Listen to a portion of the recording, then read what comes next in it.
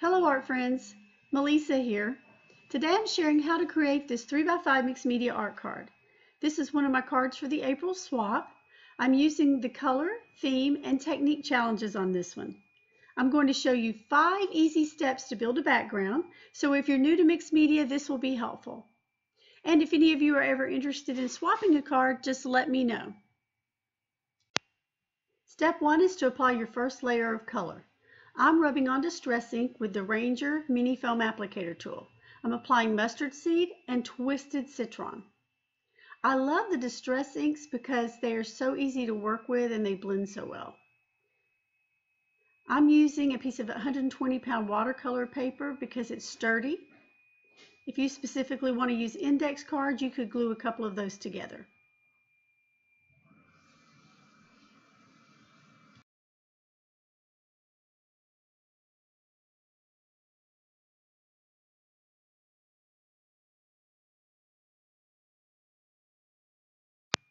I'm drawing my card off camera after each step.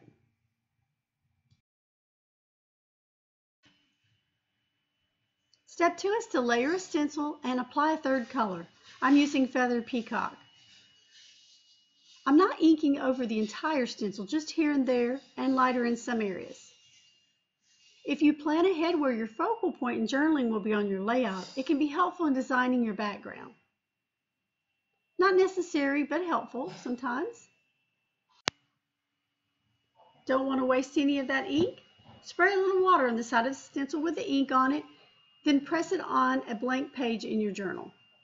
And now you have your next background started.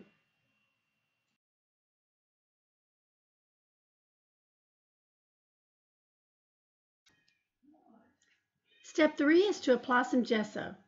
That will push back some of this color. And that's important because I'm using the same colors on my focal point and I want it to stand out from the background.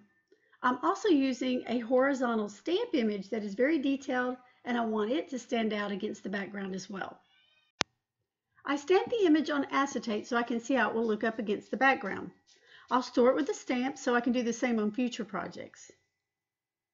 Now I can visualize where I need to add the gesso so the image will stand out. I like using my finger because I feel like I have more control.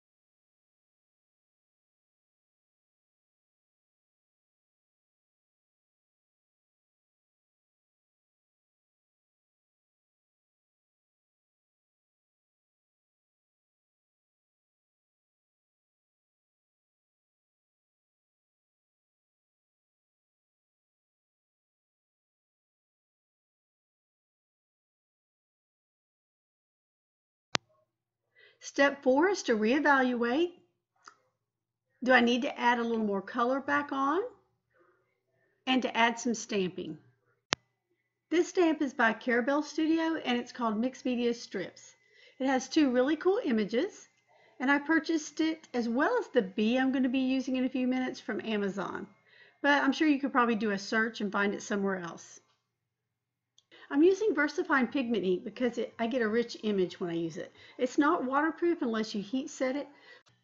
If I needed a waterproof ink, I would use a dye or solvent ink like Palette or Staz-On. To stamp an image like this, I use an acrylic block with a grid. I line the image with the horizontal lines on the block. Then when I stamp it, I'm making sure that the bottom line is aligned with the edge of the card.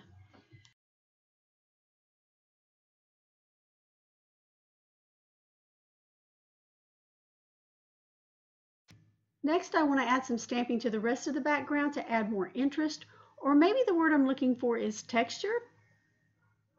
Notice the difference that it makes. I have a couple of go-to stamps I use for this. I like using clear stamps to do this because they're more flexible and it's easier for me to bend and just used a small part of the stamp image. I don't want to use the whole stamp image. So this is an example of one of the stamps I like to use. I'm not sure who makes it. It's really old. I am using some Staz-On solvent waterproof ink for this because I may go back and apply some gesso to areas that are too dark. It will also make these marks more cohesive with the background. I also have a paint splatter stamp that I love to use. It's by Red Rubber Designs. You can get her products on Etsy. But I didn't use it on this project because I'm using the honeycomb pattern. It fits better with my theme.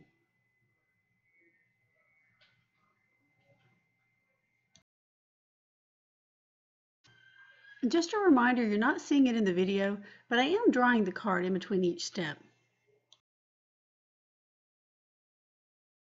And step 5, the final step, is to add a little more gesso here and there. As I mentioned a few moments ago, it will make the marks I just made more cohesive with the background.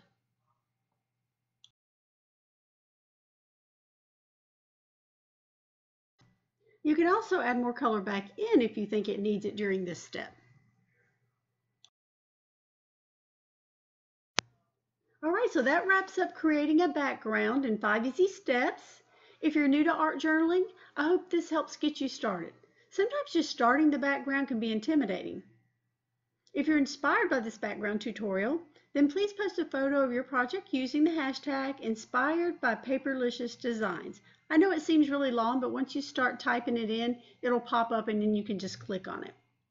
I'll be checking Instagram once a week for your projects.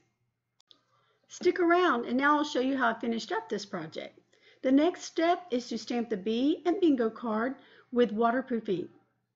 The bee and bingo card are both by Stampers Anonymous, and you can find links to these in the description box below. After I'm done stamping these, I'm going to go off camera and trim them out. The next step is to add color to both the images. I do this by adding some of the same distress ink I used in the background to a stamp block. And because distress ink is water reactive, I can spray it with a little water, then apply it by either dripping, pressing the block to the paper, or using a paintbrush.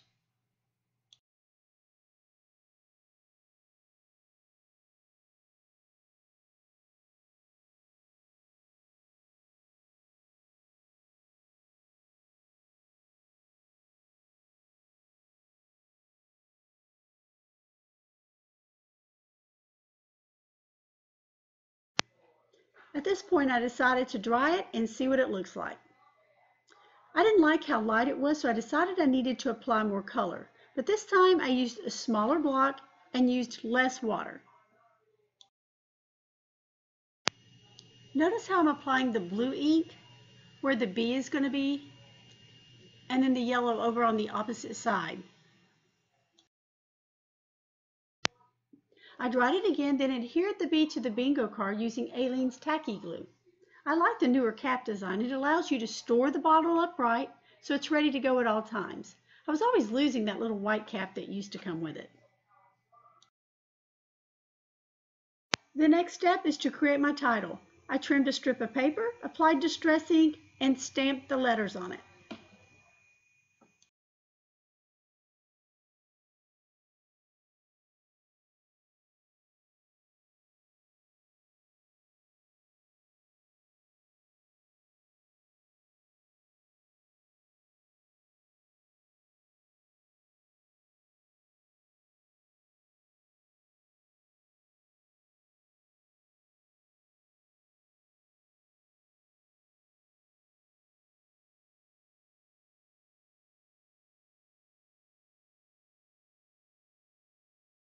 The next step is to grunge it up, adding ink around the edges, and adhere all the pieces together using some Aleene's tacky glue.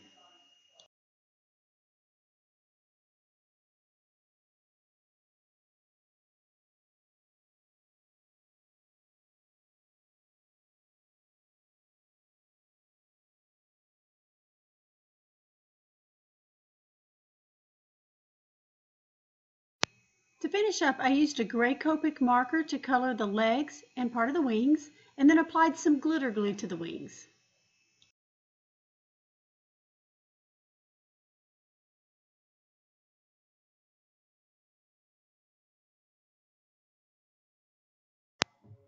And here's the finished project.